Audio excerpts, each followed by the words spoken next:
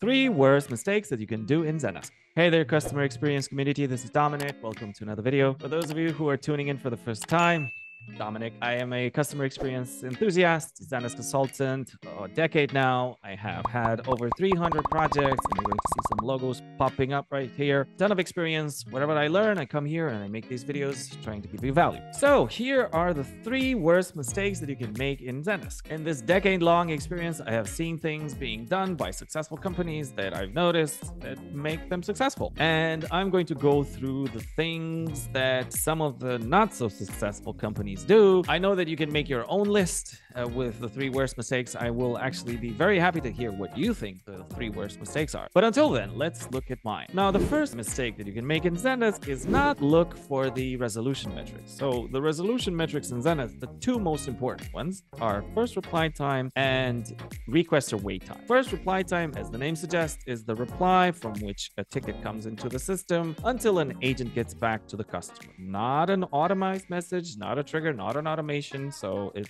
has to be a human who replies to this. As you know, as a human, you like to be heard, you like to be understood, and you want to make sure that somebody takes accountability for the problem you're having with the product that you bought from whoever you're doing business with. To this fact, first reply time, if you take too long to get back to your customers, they will become frustrated and they will try to look for alternatives, or they will try to send another ticket, and this will lead to, more backlog, which is detrimental to your business because it takes up more of your agent's time, it takes up more of your company's time and money, and potentially a customer that goes somewhere else. Now, first reply time is a best practice. You have to keep it below 2 hours if you're offering support for email. You have to keep it below 2 minutes if you're offering support for chat. For phone, do it for under a minute, preferably 30 seconds. Now, for the requester wait time, so this is a little bit more down to how you do business and what your niche is. If you are in food and beverage, you need to be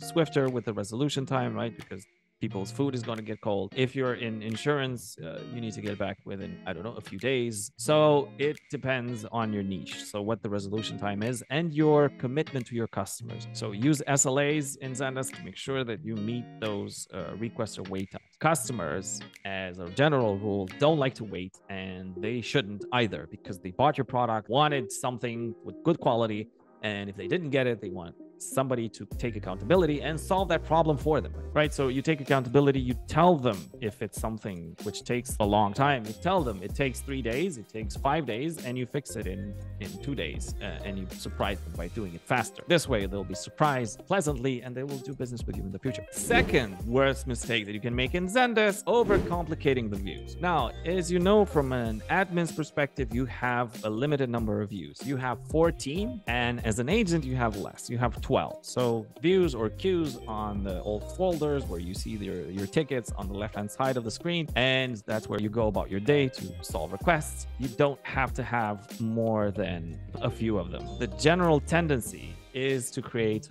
a view for each process. Now, imagine that you're just starting out with Zendesk and you have 5 processes. Woohoo, great. So that means 5 views for each process, and then maybe, for all unresolved tickets or all unassigned tickets, that's 7. But as you're evolving, you start adding, 20 more processes. That makes you 25 or close to 30 views, which makes your agents have to resort to workarounds in order to see the tickets that they have to work. Now, what this means is it usually indicates that your agents are looking for workarounds and they're wasting a lot of time. What I've seen as a tendency, they stop using their views. So they just don't even know what to focus on and what they actually need to do in Zendesk. So as a result of this, the output that you start seeing as a business owner is customers are coming back and saying, hey, I'm unhappy. Customer satisfaction starts dropping. So this is actually one of the reasons why you're trying to do too much with the views. Now, you have 2 types of approaches here as a best practice. One approach is to create granular groups, or departments, right? So the more groups you create, the less views you need. Think about that. This is how it works. Less is more. And then if you have broader groups like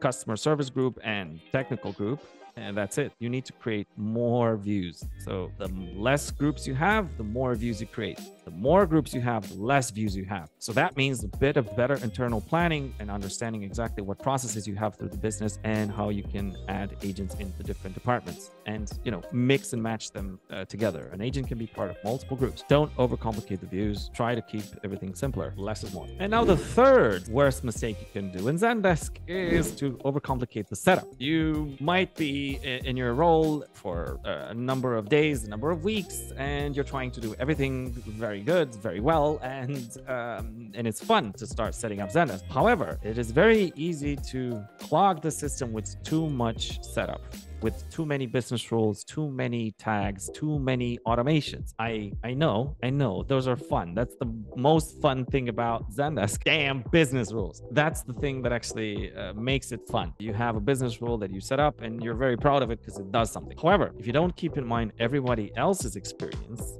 you tend to create things which solve things now, but you don't oversee like how this will affect everyone's chores in 6 months, a year, 2 years, or even 5 years down the line. So that's why it's very good to be slow paced about this, to not set up something that you don't understand fully. Think about if you're going to ever be moved up in your role and somebody else takes your place, or you change your job for that matter, right? I'm talking to the head of customer service right now, head of customer success, head of customer experience. If you change your role, if you change the company you work for, somebody else will replace you and will come in, and with the best of understanding of on their part of Zendesk, they will start setting it up, and that means that more business rules are going to be set up, which is going to result in an overclogged system that nobody can use. As a general rule, keep it simple. Try to not set up something if you don't understand it. If your heart lets you, find a professional to come in and actually give you the right advice. I know it sounds counterintuitive, but if you spend a bit of money, you will save a lot of money in the end. What I've noticed in my experience, is that you set up the system as best as you understand it, and then